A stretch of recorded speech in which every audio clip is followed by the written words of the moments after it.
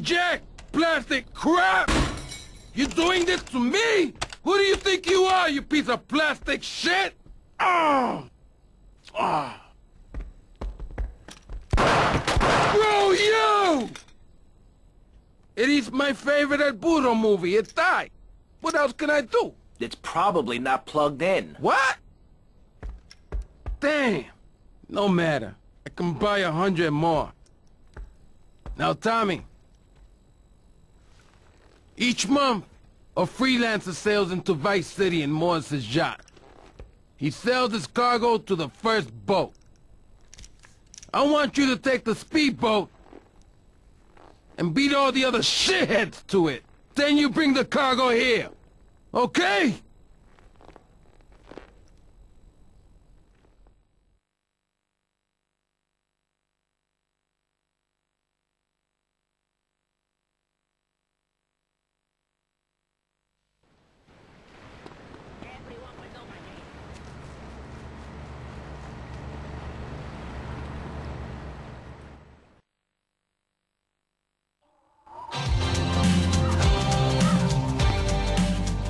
Let me guess.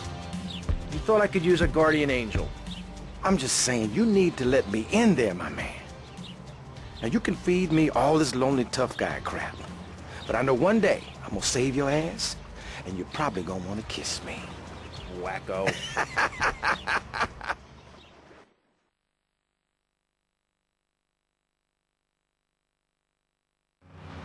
We got some competition! Whatever your interest, we've got the medallion for you. Don't So forget. Tommy, we know it was Diaz busted our deal, so why in the hell are we running errands for him? The more we learn now, the less we have to learn when we take this town over. I like your style, man. Real fresh. The youngest state congressman ever to be elected by Vice City, and now a respected man. But the land stand. Says things that make you nod your head. His campaign appealed to the wealthy because he set all of us at ease by finally confirming it's okay to be rich as long as you say you care about the children. Mr. Shrub, welcome. That's not entirely true, Maurice.